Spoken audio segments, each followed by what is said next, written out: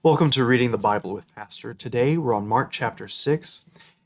Jesus has been telling us who he is and telling the people around him who he is as well. He's been teaching that he's the Lord of the Sabbath, and he's also been doing miracles, including calming a storm and healing people and raising a little girl from the dead, Jairus' daughter.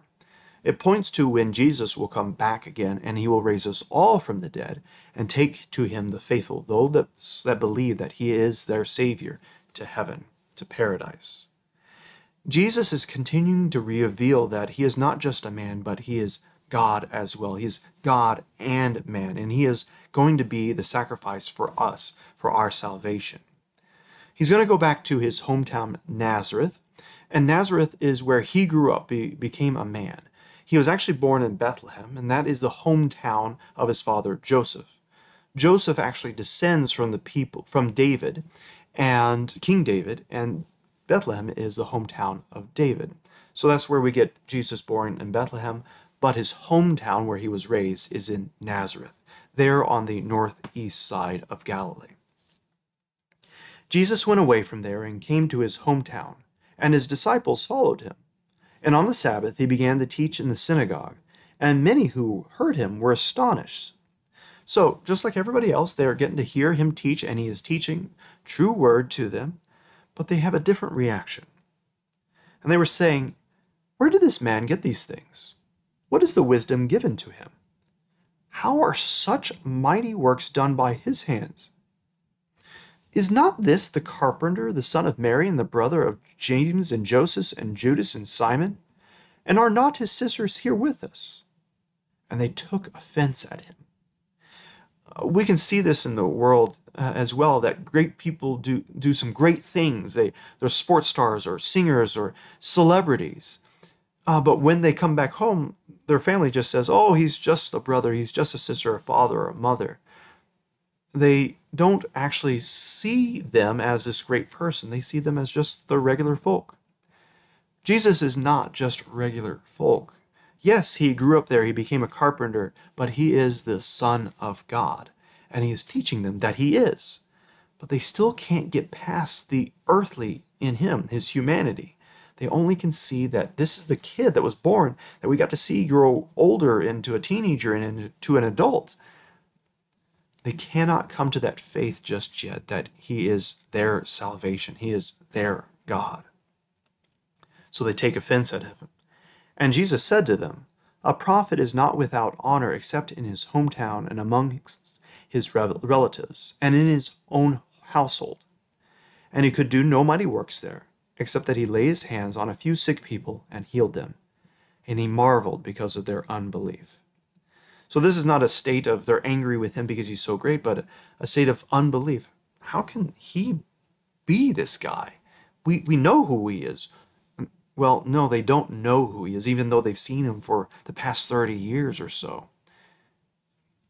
They will only know when Christ reveals it, when the Spirit reveals that he is the Son of God. And so Jesus must send out others to tell who he is. And so he's going to do that here with the disciples. And Jesus went out among the villages teaching. And he called the 12 and began to send them out 2 by 2, and gave them authority over the unclean spirits. He charged them to take nothing for their journey except a staff, no bread, no bag, no money in their belts, but to wear sandals and not put on 2 tunics. And he said to them, "Whenever you enter a house, stay there until you depart from there. And if any place will not receive you, and they will not listen to you, when you leave, shake off the dust that is on your feet as a testimony against them." So they went out and proclaimed that the people should repent. So Jesus understands and knows that in the future he's going to send the apostles, the sent ones, out into the world to proclaim who he is and what he has done, that he is our salvation. So here we get a little glimpse of Jesus sending out the 12. Now, this isn't a moment that we see that the 12 are extra special. What is extra special, what is the miraculous thing, is that the Holy Spirit works through these 12 men to bring faith to the people. Jesus could not break into the people's minds and to their hearts in his own hometown, because all they could see was this boy that grew up, this Jesus before them, the man. The apostles, the disciples here, the sent ones, are able to actually proclaim that truth amongst other people. It's a reminder that in our lives, one pastor or one person may teach the same thing, but that teaching might affect a person differently. They may realize and come to understand who Jesus is and what he really has done. So we should be understanding that the church as a whole is sent out to the world, to everybody, to proclaim that truth. And it takes a different word from different people to reach people and bring them to faith. The Holy Spirit is doing that work, and we don't know why or how, but it is the Holy Spirit, and it is the Holy Spirit in the disciples as they are sent out that they are able to do such great things. And here are the great things that they do. And they cast out many demons and anointed with oil many who were sick and healed them. It is not because they are some great people. It is because the inward working of the Holy Spirit in them. What we see in Jesus is they don't see him as great. They see him as just a man. And he is not able to do great things because they won't take that in faith. So we see men being able to do great things because of the Holy Spirit.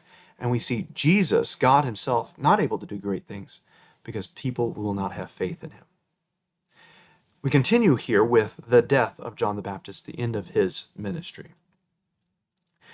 King Herod heard of it, for Jesus' name had become known.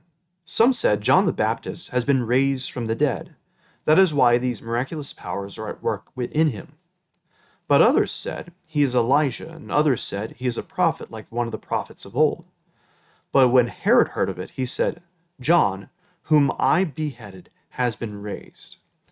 Okay, so we kind of jump forward in time, and then we're going to kind of come back to see what actually happened.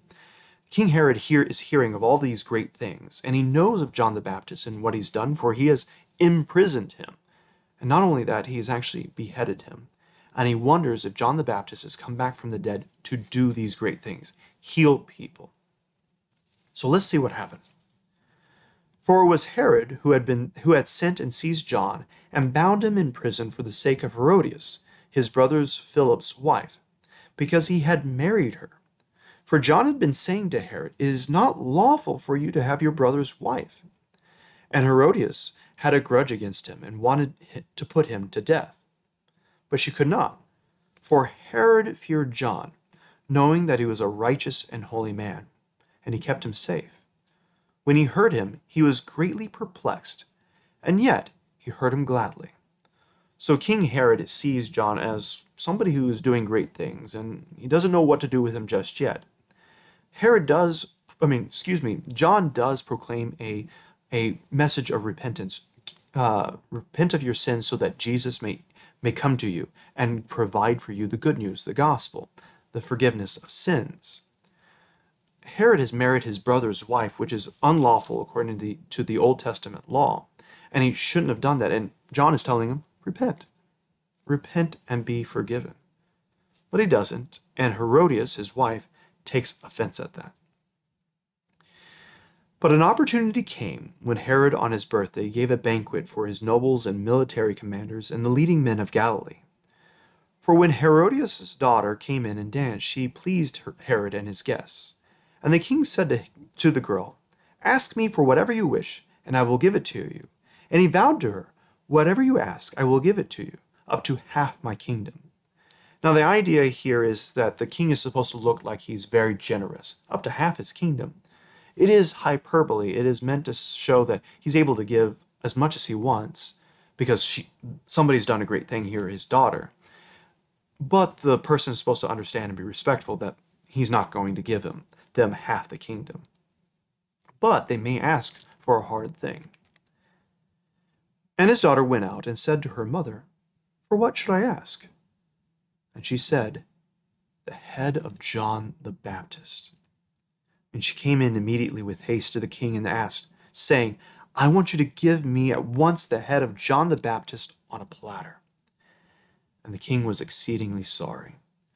But because of his oaths and his guests, he did not want to break his word to her. Basically, he was put in a hard spot. And immediately the king sent an executioner with orders to bring John's head. He went and beheaded him in the prison and brought his head on a platter and gave it to the girl, and the girl gave it to her mother. When his disciples heard of it, they came and took his body and laid it in a tomb.